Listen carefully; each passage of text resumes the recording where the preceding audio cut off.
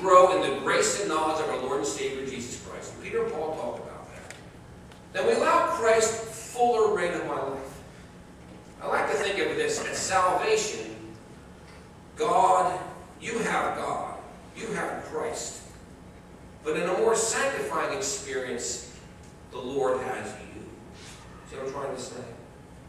A full surrender type thing.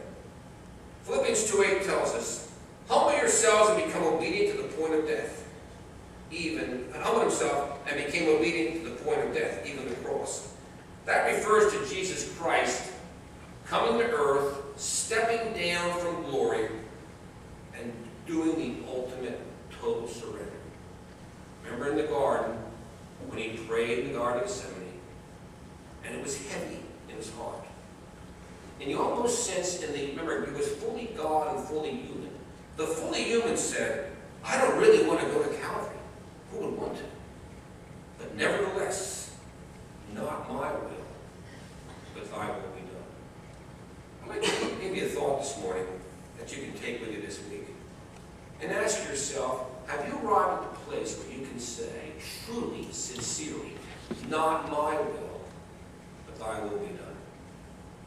In the last month, I've gone through a time of great testing. And to be honest with you, I'm glad I'm in this church right now because I really need to be a part of this church. I need to be a part of a congregation, not church shopping every week. And I say that because I had it all figured out. And then when things got complicated, we had to go to a different mortgage company.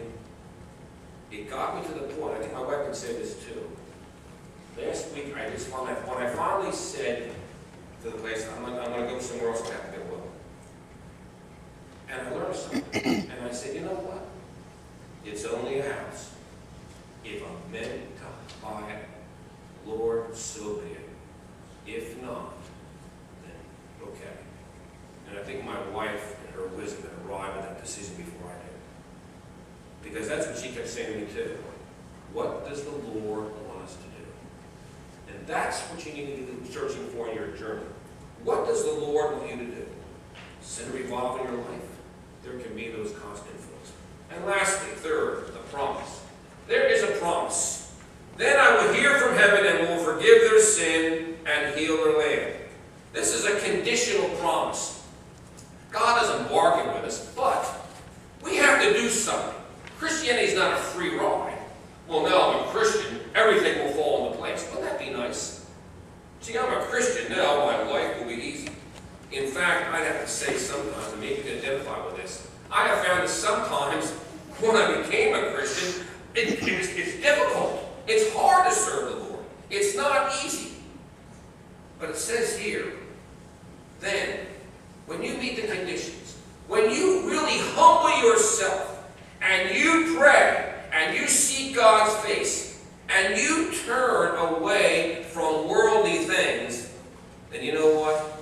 Those obstacles will no longer be there. Many times you miss a blessing because your pride, your will gets in the way. It's the old thing, we have met the enemy, and they are us. You know what I'm going to tell you today what the biggest obstacle I have found in Christian faith? Myself and my stupid pride. In having to get the last word in. But you know something? We've got to let go and let God. And that's what we have to do. The great evangelist D.L. Moody said in 2 Chronicles 7:14, it brings heaven within speaking distance.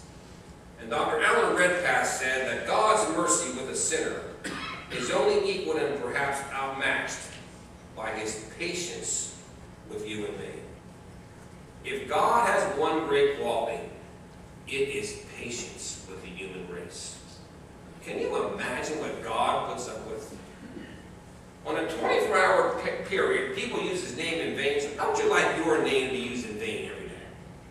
Every time a curse word, your name is hooked to it. Would you like that? And this is God.